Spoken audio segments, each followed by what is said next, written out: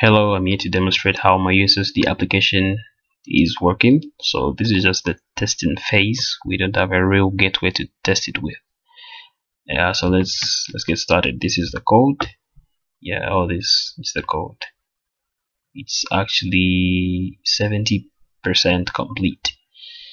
Okay, so first off, these values can change, variables actually, according to the gateway we're going to use. So we need to get out of the gateway documentation for that. Yeah, and when we go live, the get method is actually going to change to the post. Yeah, so that's one thing you should note.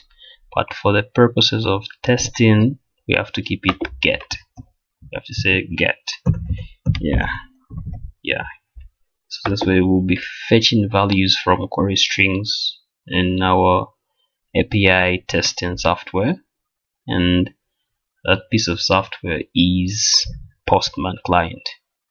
Before I even launch Postman client, this server has to run, the application has to run from a PHP server, PHP capable server, and I'm using XAMPP, which is Apache server on it, and MySQL database, and tons of more stuff.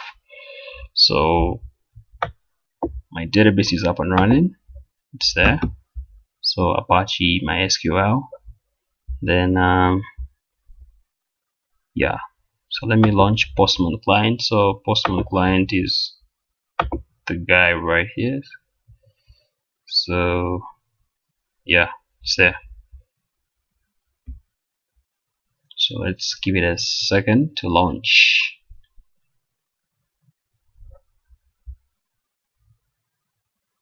Oh, there it is. So I'm just going to close this. So my server is up and running. So first things first, let me show you something interesting here. So I'm just gonna get rid of this, and when I do the send, it's gonna query for the application. Yeah, so you could see something like notice. Yeah, this notice. So these are the variables which are going to come from the gateway. Because we don't have a gateway, they may show something like this. They'll show something like this, but we can get rid of this and trick the application to think as if we have a real gateway. So we are just going to provide some placeholder values. So what we do is we add some query strings. So these are the query strings. So MSISDN is the phone number of the user, which is the string right there. Yeah. Then the app ID is the application ID with which we're going to register it with. So it's that in there. Session ID is also going to be auto-generated by the gateway itself. Yeah. Service code is the DAO code that we DAO on the DAO pad. So in this case, it's *123. %23 means hash, URL encoding. So yeah. So once we supply these values, these notices are going to go away. So let's see what's going to happen if we, yeah. So now this is how the USSD application is going to look. Now the con is also going to depend on the gateway which we will be using, because con means continuous session. So if the gateway we're going to be using is, we will be able to recognize con, then con won't show. It will start from welcome and the rest of the text right there. So let's try to go and register first. So now register is option 2. So to simulate user response, we have to change some URL patterns here. So from the text is equal to 2, that would mean the user has chosen option 2. So when I hit enter, it's going to show something like visit moyolife.com, register to register. Since this you won't be able to register from this application, I haven't put that functionality here. Yeah, but if need be, I can add that functionality as well. So let's go back here and go to the home page. So let's go to login now. If we go to login, login is option 1, so the user would respond with 1, so hit send, and it would bring them to this login portal where they have to log in as a client, agent, or partner. I've removed admin login here because, you know, the admins need to access this from a computer or something. So let's choose client login 1. So we are going to separate the user input with *1. Now you don't have to worry about this. The gateway is going to take care of this. So this would just mean that the user has now chosen option 1 on the second page, or third, I think. No, second. Okay. So now enter username or ID. So that username could be something like test. Yeah, hit enter. Then the pin code.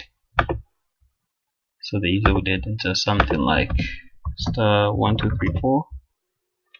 If it's a true password, then it would bring them to this option. So welcome user, choose an option. Now this would also say the name of the user. This is just a placeholder value, by the way. So let's say the user has chosen option 1, life insurance or something like that. So if they send, oh, should be an error there. Oh, I didn't put the value there, sorry. So 1. So that's what it will show if an option was not supplied. So now I've now supplied an option, which was life insurance, I guess. So yeah, it's gonna show some life insurance cover details here, and they would get an SMS.